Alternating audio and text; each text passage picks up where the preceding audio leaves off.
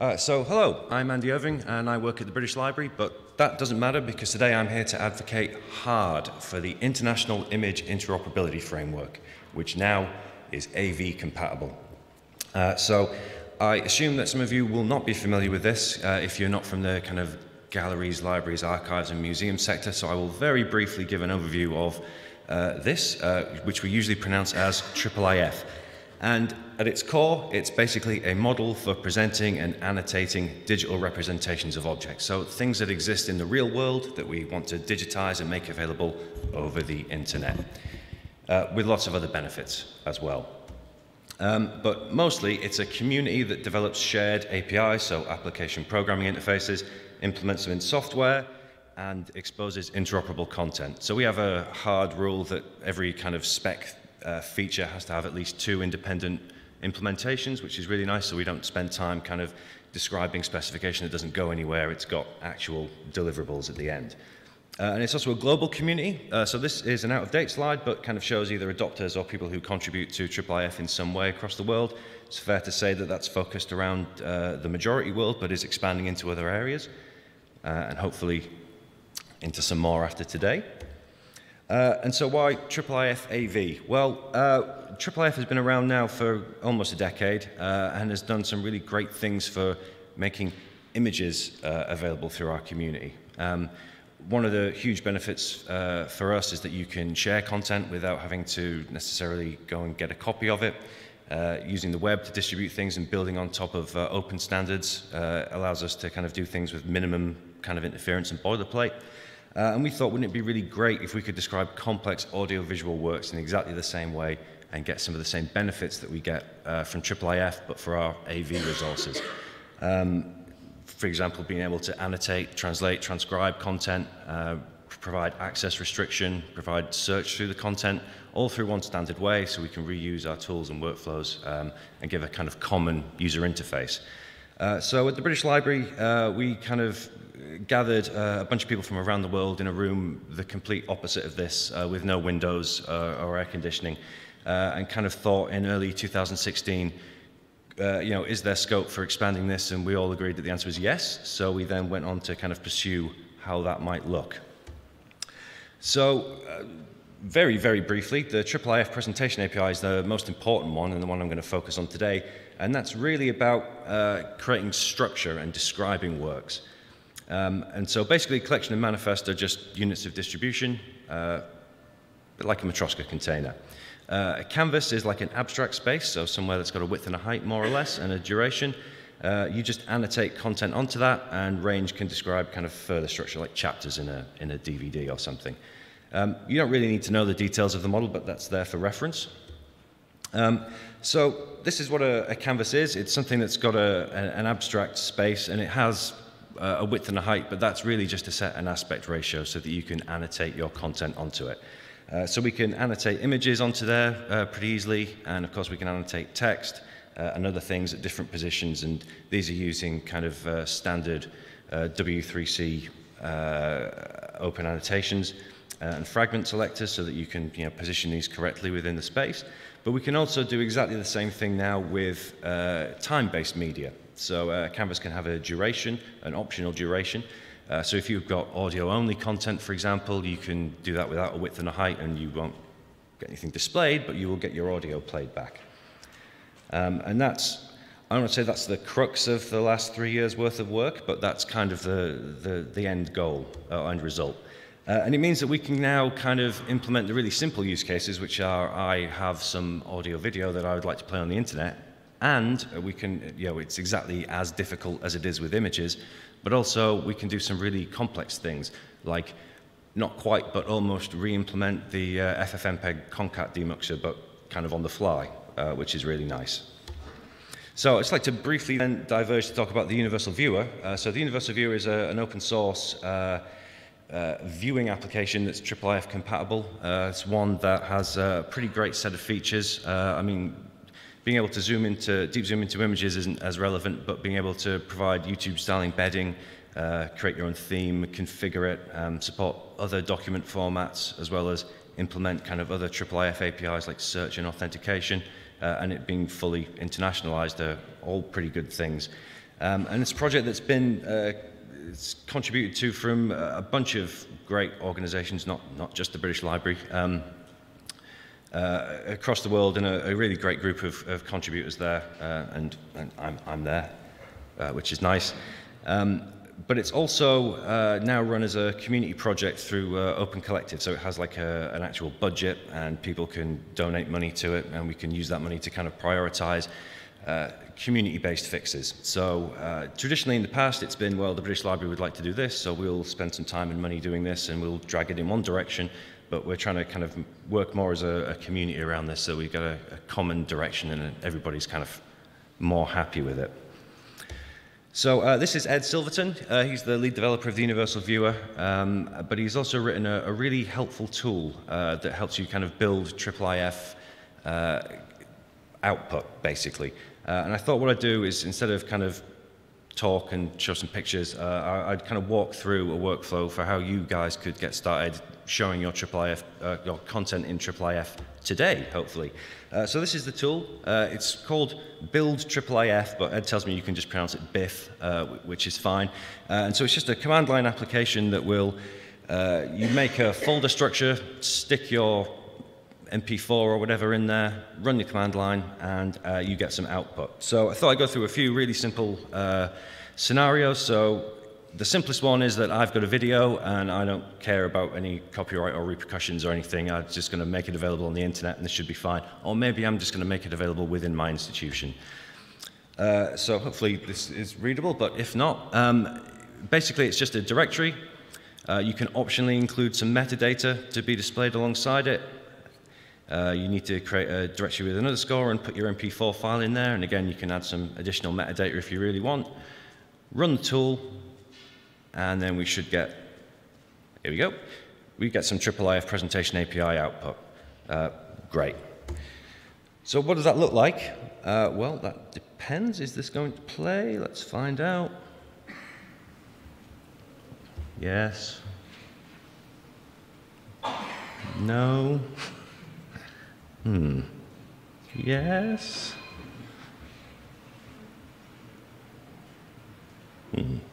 Not sure who that will have gone to. Maybe Dave. Oh, it went to me. Okay. Get rid of that. That's yes.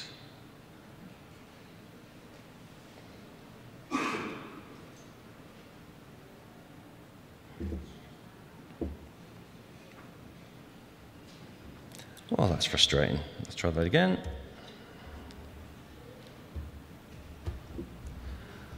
Glad I brought my phone with me.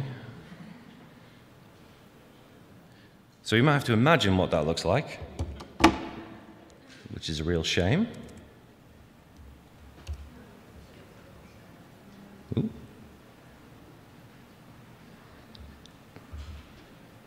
Oh, here we go. Something's flashing. Right, okay. Oh, I'm getting several copies of it. So, I wasn't sure exactly what to demo, so I found this video on Twitter of Nicolas Cage being introduced on a British talk show, which is going to slowly load. And this is being loaded into the Universal Viewer, but one of the real benefits of IIIF is that you're not tied to any particular technology. And so one of the reasons that we're so keen on it is that at the British Library we had something like 36 different ways of viewing books and stuff that we digitized, which is crazy. Now, I feel like this wants to play, but it just isn't. So that is a shame. Come on.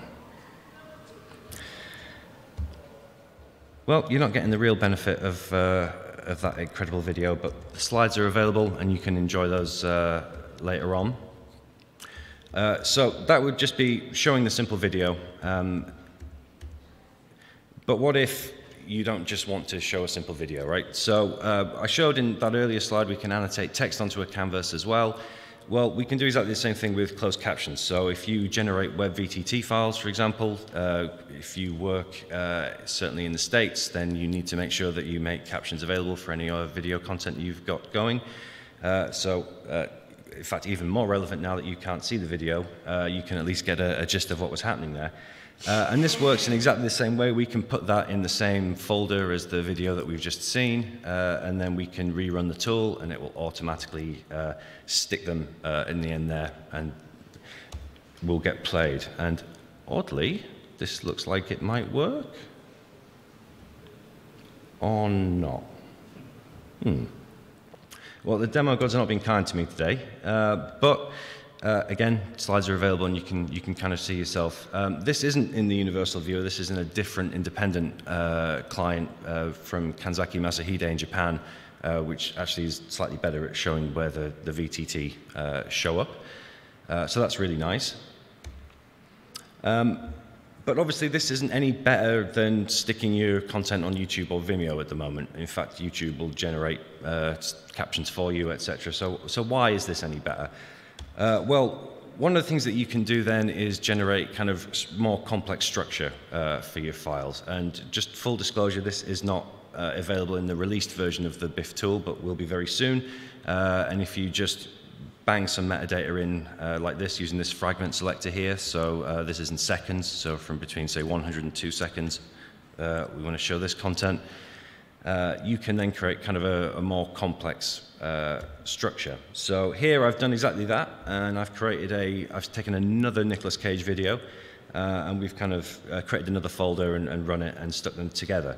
And this, you kind of end up here with what I've chosen to do in this instance is to create one long video here that's got both of those videos tagged together. So a bit like the FFmpeg concat demuxer. And if it would play, we could enjoy Nicolas Cage showing up in something else entirely. But you can have independent metadata displayed in each of these. It's a bit like chapters in a book or tracks on a CD or whatever. You flick between them by clicking on these two parts here, and you can scrub through the entire timeline. Or you can choose to not do that and just have them as like a playlist style. So, and again, they don't have to play in their entirety. You could, if you were some kind of masochist, splice in a second from each one interlaced and go really crazy with it. And you can do what I call go full BL, which is where we kind of take things to the extreme. So this is a real example from us where we've digitized an archival cassette, which has got recordings over both sides, and we've tried to color in here where that kind of logical structure sits. So we've got programs that start and can carry on. Obviously, we've got subsections of those radio broadcasts where there's a song performance, so there's a Touches by the Proclaimers. We've got stuff that carries on from the end of side one and carries on to the beginning of side two, and yeah, all of that, all different programs, all with complex different metadata requirements and display requirements, etc. But IIIF, and again, full disclosure, not using the BIF tool, but IIIF allows us to kind of generate this table of contents in the Universal Viewer, and we're able to navigate between them. And because we're able to kind of construct this concurrent virtual timeline, which one is it? Saturday Review program, which starts at the end of side one and carries on until side two, can be listened to in its entirety without the end user having to understand the archival nature of how this was put together. Although you can still choose to listen to side one and side two independently. So basically, you can listen to it as a logical unit, or you can listen to it as it existed on the tape, if you've got the kind of time or metadata to sit and construct all of that. And this is the example from one of our manifests here. So that's showing you where There's a Touch fits in. And here we're saying we're kind of targeting, we're annotating the last part of file number one and the first part of file number two onto this same Canvas timeline. And that's what makes up this Saturday Review program. But obviously, we recognize that especially with audio-video content, rights restrictions and licensing are more of a thing than they are perhaps with, say, medieval manuscripts. And IIIF has an answer for that, and we've got a IIIF Authentication API, which is a kind of complex set of rules to do with kind of what HTTP status codes you should give and what kind of responses you should give in your service documents and so on. That's not that important, but I can illustrate it instead with pictures of Ed and somebody else. So the gist is, can I see this content? And you can just say no. And that's absolutely fine. But you can also choose to show what we call like a degraded or an alternative version. So thinking in terms of image terms, that might be we give like a, I don't know, a black and white version of instead of a full color image of a famous painting. It might be that you want to give a slightly lower bitrate video version because you know, I'm not 100% sure on Canadian pop stars, but I think I would class Justin Bieber as a degraded Drake. But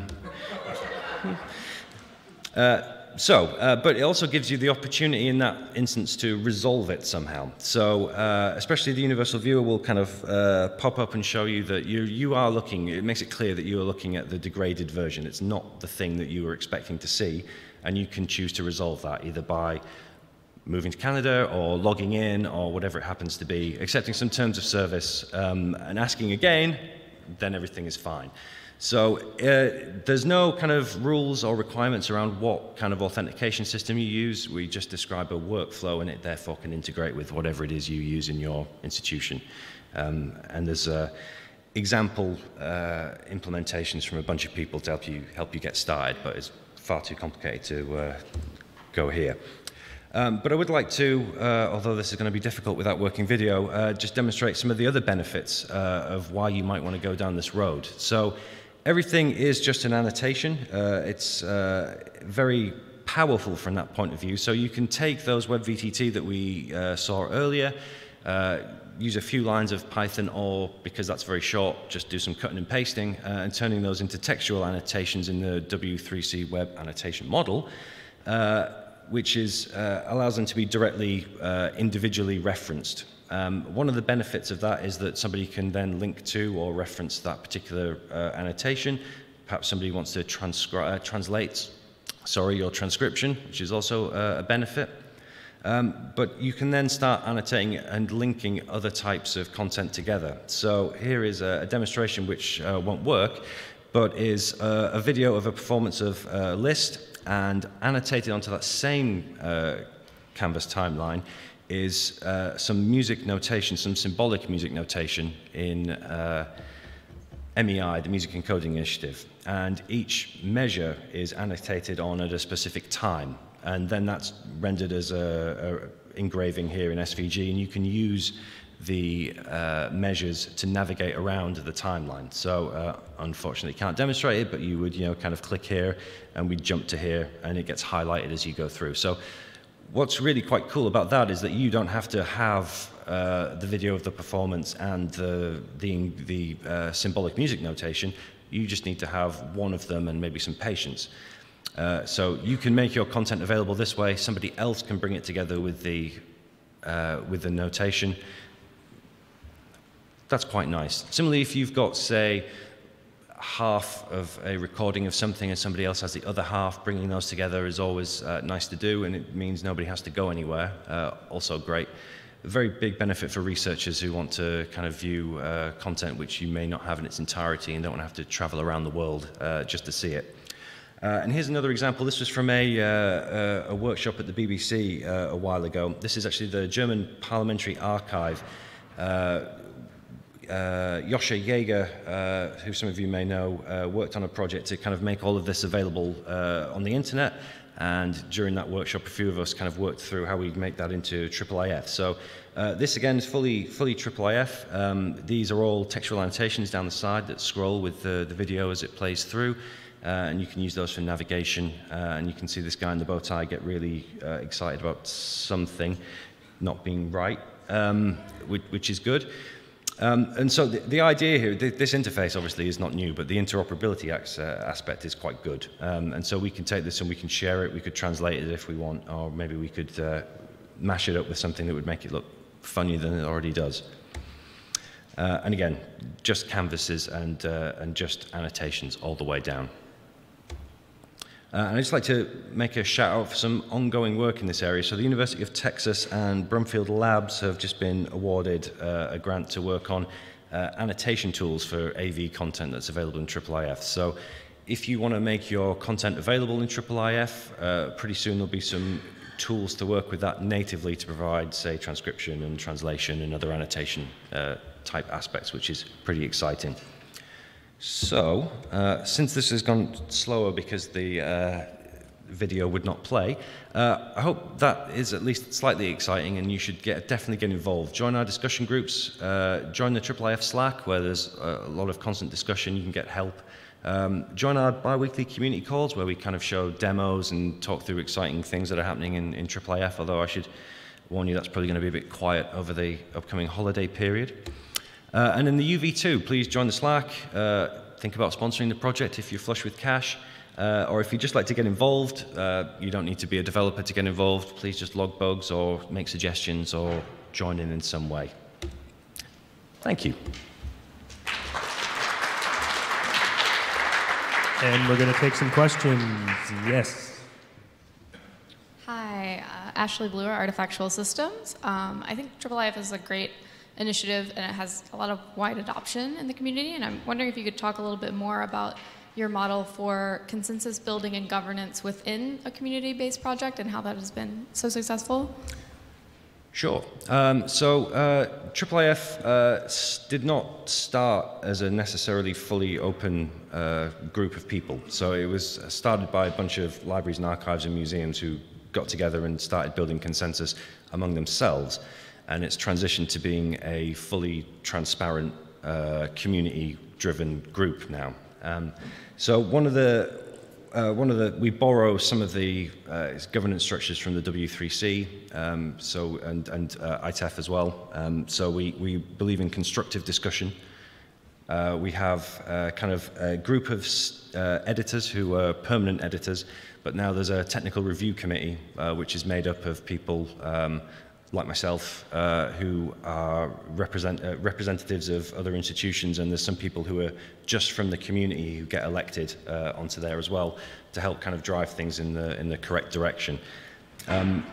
Probably talk about this a little bit in the panel session next, but actually we have kind of 2 face-to-face meetings every year. One of them is like a conference style, and one of them is a working group, and it's really the working group where people get together and kind of work through direction and discussion about how things should move forward.